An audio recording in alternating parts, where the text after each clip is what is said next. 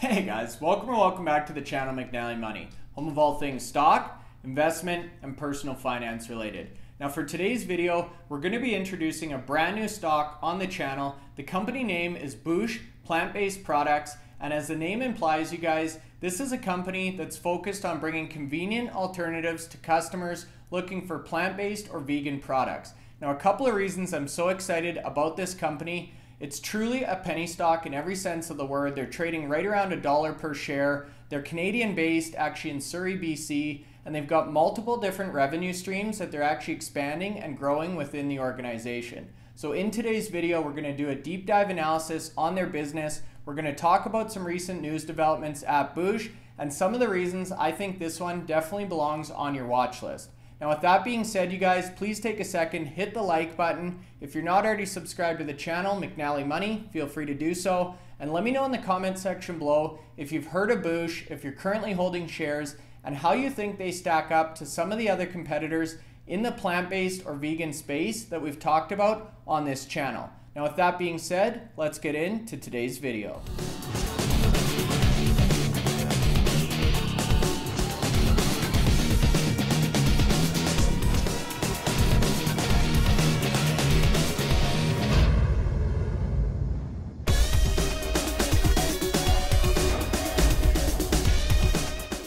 Okay guys, so that's right. Today's video, we're going to be talking about Boosh Plant-Based Brands. This is a new company to the channel. I'm super excited to talk about them. It fits within the channel niche perfectly as they're a plant-based protein or plant-based vegan alternative type of company, but really focused on bringing convenient products to consumers in a variety of different formats. Now, ticker symbol on this one, VGGIF. They trade on the OTC in the US. They also trade on the Canadian Securities Exchange under the ticker symbol VEGI or VEGI. Market cap on this one, very small compared to some of the other companies in this space that we've talked about on the channel. So on the US side of things, they closed out November 22nd session at about 94 cents, which gives them a market cap right around the $15 million US type of price point. Now towards the end of the presentation, we're going to compare Boosh to some of the other operators in this space, and as you'll quickly see, this is definitely one of the smallest operators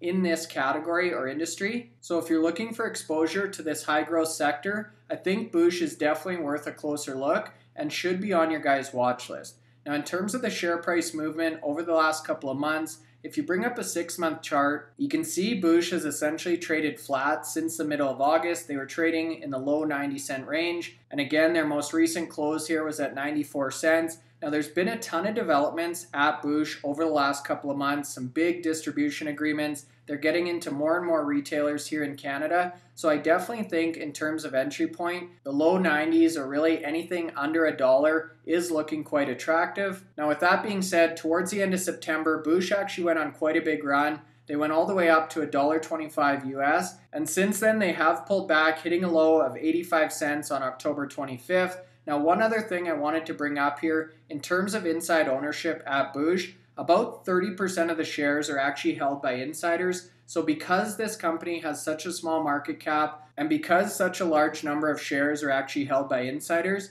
the potential for a big rapid upside move in Boosh is definitely there, and that's one thing to keep an eye on. We're going to talk about their business model in depth in today's presentation, but keep that in the back of your mind here, you guys. They're trading under $1 US, $15 million market cap, and about 30% of the shares are actually held by insiders. So in terms of video format here, we're going to start off on the Boosh website. We're going to look at what this company is all about, talk about some of the industry trends here, take a look at some of the recent news articles in relation to plant-based diets. Then we're going to get a look and feel for some of the products that are offered by Boosh, jump into their investor presentation, and then talk about how they stack up to some of the others that compete in this space. So super exciting video here today, a lot to unpack, you guys. So as promised, we're going to start off on the company website here. As you can see, the company motto, good food, good mood. And in terms of a mission statement here, a plant-based comfort food mission, plant-based diets might be better for the planet, but finding fast and convenient meals can be challenging until now. Boosh has developed 6 100% plant-based heat and serve bowls for 1 and entrees for 2. So we're going to look at some of the different products that are offered by Boosh in a second here. But again, the goal with this company is not just to serve the plant-based or vegan consumer, but really to do so in a convenient way that makes these type of products very competitive with others that you may find in your local grocery store. Now, as we continue to scroll down on the Boosh website, you can see society in general is becoming more health conscious, aware of our environmental and global impacts based on the lifestyle and specifically the food that we choose. Now, we're going to look at a really interesting research report on the next slide here that relates to that statement. But as Boosh clearly identifies here, embracing a plant-based lifestyle is definitely not easy for all consumers. Many of us, and likely most of us, especially in North America, grew up eating primarily a meat-based diet. So switching the way we think about food and these menu items or meals we put together is definitely difficult. And that's where the accessibility or convenience factor comes in that really sets Boosh apart from some of the other operators in the plant-based or vegan space. Boosh was created for one simple reason. We want to help health-conscious consumers meet their goals by providing convenient plant-based meals for people who find it challenging to prepare meals from scratch. And what's interesting to me, Connie Marples, who's the founder of Boosh, actually started out doing this in the greater Vancouver area with meals that she actually made in her own kitchen. So she would create and cook meals like this for her friends, family. That then grew from exchanging recipes to actually delivering frozen or hot meals to her close circle of contacts. And over time, the audience actually grew, and that's the origin of the publicly traded company we see today that's now available in hundreds of grocery stores across Canada, with the US slated for launch right around the corner here. And I think it's important to pause on this point for a second here. If you've been following my channel for some time, you know that I love companies that are founder-led. I look for this as part of my investment criteria.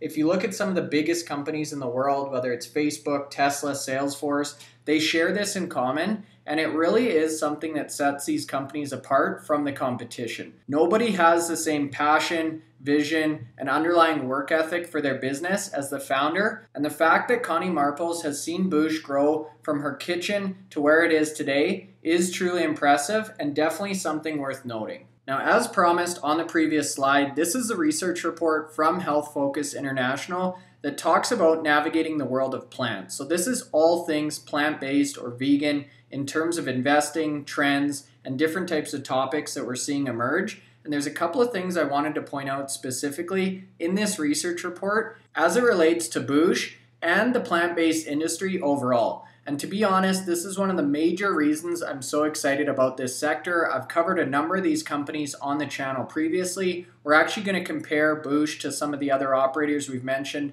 on the channel towards the end of the video. But the sector overall is poised for massive growth here, you guys. And I feel like this research report does a really good job of explaining some of these macro trends. Now, it's probably no secret to most of you that eating plant-based or partly plant-based diets really does have a lot of benefits. So whether that's personal health, disease prevention, the amount of energy you have, or actually environmental or animal rights reasoning, there's a number of different benefits that are going along with this trend. So this section really didn't come as a huge surprise. However, what was interesting to me is really the growing category that's labeled as flexitarian. So traditionally, you think about people who eat plant-based diets and you think of them as either falling into the vegetarian or vegan category. But when you actually look at the numbers here, you guys, 56% of people who are eating these products actually still eat meat. And that's what's really driving the expansion of this flexitarian category. So if you look, only 7% of people are actually vegetarian, 3% identify as vegan. So a combined 10% of consumers fall into one of those two categories.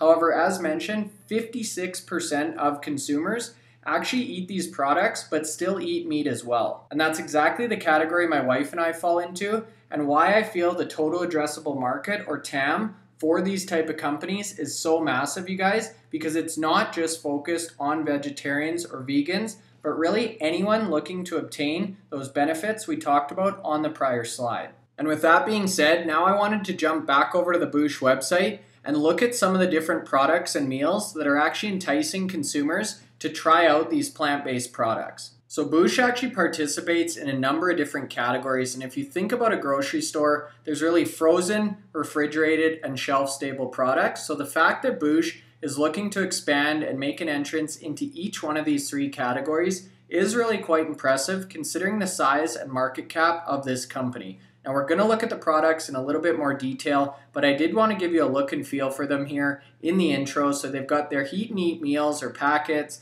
they've got bowls and entrees, and even their Salt Spring Harvest pate and dips, and vegan cheese alternatives. Now we're going to look at the products in a little bit more detail later in the presentation, but I wanted to give you an initial feel for some of the different categories and products that are offered by Boosh. So with that being said, we're now going to jump into the investor presentation and look at the company in a little bit more detail under the hood. So the mission statement, we're on a mission to make plant-based foods more accessible, more convenient, which we mentioned, and more delicious. And the why behind all of this is really to bring some of those plant-based benefits to mainstream society. So as we just looked at, plant-based diets are actually better for the consumer and the planet, but a lot of people really haven't experimented with this food because of the convenience factor, or at least until now. And we talked about the total addressable market for these type of products. If you're looking only at plant-based meat or plant-based protein alternatives, estimates have just this subcategory alone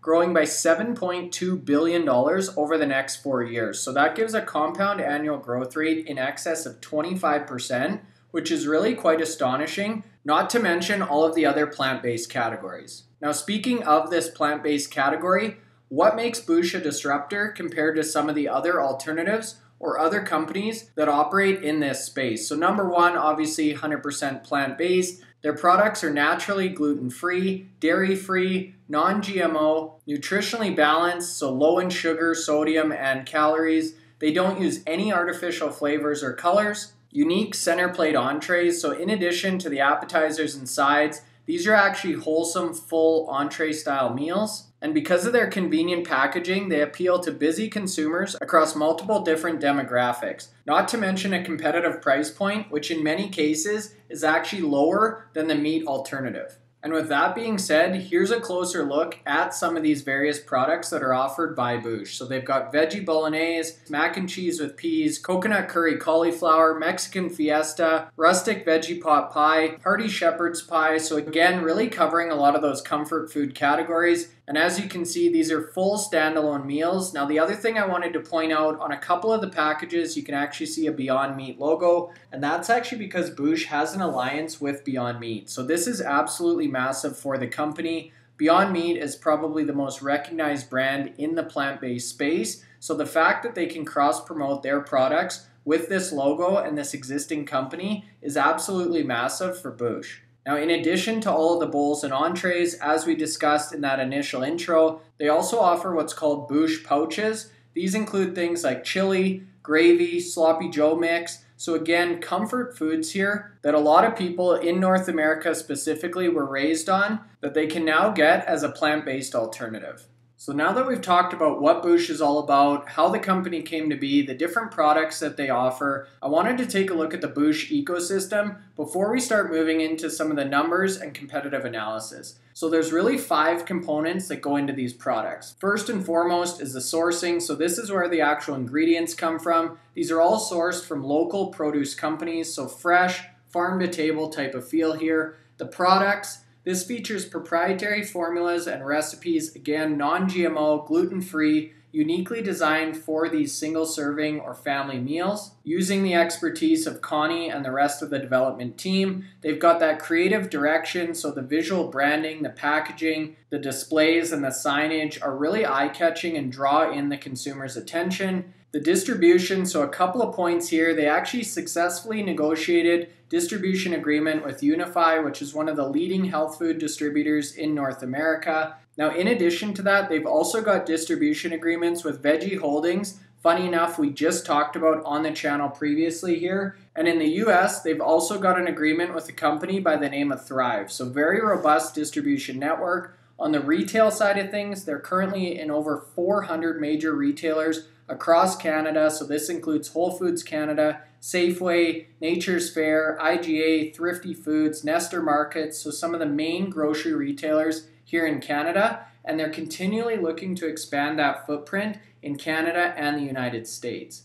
And that's a perfect segue to this slide here, which starts to talk about the various revenue streams and the multiple different forms of revenue that Boosh has within their organization. So the first is organic. This is again by continually growing the number of retailers and grocery stores that Boosh products are available in. So again, 15,000 grocery stores in Canada, 42,000 in the US, of which Boosh is currently in just over 440. Now in terms of revenue here, you guys, this is where the primary revenue is coming from for Boosh at this point in time. So if you look at their financial filings, they're putting up about $33,000 of revenue in the most recent quarter. So it definitely is a smaller company, but again, you're getting in at the ground floor. Now the second revenue stream is through acquisition. And the team at Boosh has actually acquired 3 companies since February of this year. So Vegan Canteen, Salt Spring Harvest, which is some of those veggie-based pâtés, and Pulse Kitchen. So very active in the M&A space. The third revenue stream here, you guys, is expansion into the United States. And again, that's really going to be driven through that partnership with Thrive and ShopVeggie.com or Veggie Holdings, which we just talked about. Then they've got their e-commerce division. So actually ordering Boosh products online. And again, you can do that through the ShopVeggie.com platform or e-commerce website. And then what's super exciting here, this article just came out November 5th, but it talks about Boosh actually pushing into a 5th revenue stream, which is selling directly to the food service industry. So this is going to include places like hotels, restaurants, bars, cafes, cafeterias, even potentially airlines. And as the founder and president, Connie Marple, states, the food service sector is not necessarily equipped to deal with plant-based menu requests with regards to specially sourced ingredients and cross-contamination. However, the Boosh products are high quality, ready-made, and easy for the food service sector to adopt. So again, they're leveraging the convenience factor here, and they're now pushing into new markets and new revenue streams that are looking for convenient plant-based alternatives for their customers.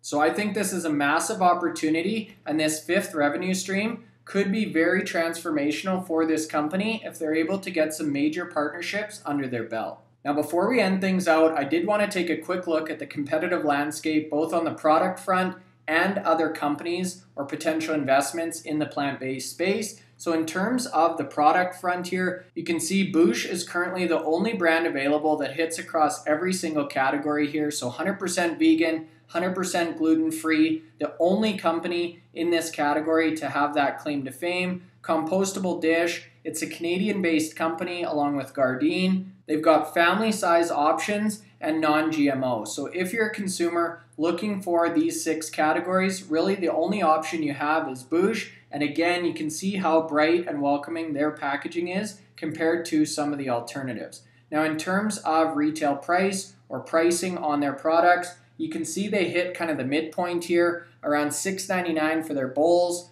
$14 for their entrees, and $11 for their pouches. So very competitively priced. And again, when you compare that to meat alternatives or traditional meat meals, very attractive pricing. Now, in terms of the competition or how they stack up on the investment side of things here, you can see 2 different categories. So Canadian listed companies and US listed companies. Now, keep in mind, Boosh is about a $15 million market cap in terms of US dollars here. So whether you're looking at the Canadian companies or some of the bigger players in the US here, you guys, Boosh market cap represents a fraction of some of these other companies, and that's exactly why this potential investment is so exciting, because you're getting in at the ground floor. Now, if you look at some of the big guys here, so Beyond Meat, again, they've got that alliance. They're fetching market caps in excess of $6 billion. Now, we've talked about the very good food company Tattooed Chef on this channel as well. Those companies, although they are quite a bit smaller compared to Beyond Meat, are still in the hundreds of millions of dollars in terms of market cap, which really does show the appetite from investors for exposure to this type of category or product. So with that being said here, you guys, I definitely think Boosh deserves a look and should be added to your watch list if you're looking for exposure into this space. Again, founded in 2017 by Connie Marple, so founder-led. They've got award-winning products. They're one of the only players in this space to be 100% plant-based, non-GMO, gluten-free, as well as having less sodium and sugar than most of their competitors. They've got that expanded distribution agreement throughout Canada, the Beyond Meat Alliance, which we talked about. They've got their e-commerce sales ramping up here through ShopVeggie.com in both Canada and the United States. They're getting into U.S. retailers through U.S. natural food brokers. They had a lot of M&A activity, so those 3 plant-based acquisitions we talked about since the start of the year. And they're onboarding a tremendous amount of new grocery stores here in Canada, so 250 in the last 10 months alone, which again has brought them up to that 440 mark, which is really only a fraction or scratching the surface of the total grocery stores in Canada and the United States. So for those reasons, again, I definitely think Boosh deserves a closer look. Now, if you do want additional information here, you can take a look at their investors page on the Boosh website. They've got a number of great videos, press releases, and presentations available, and I'll leave a link to the website in the video description below. Now, that's all for today. Feel free to leave a comment. Let me know if you're currently holding shares of Boosh, how you think they stack up to some of the other competitors we've talked about on the channel. If you're not already subscribed, McNallie Money, feel free to do so. And if you're still watching the video at this point, hopefully you found some value, so make sure you hit the like button on your way out. That's all for now. Thanks again for watching, and have a great rest of your day.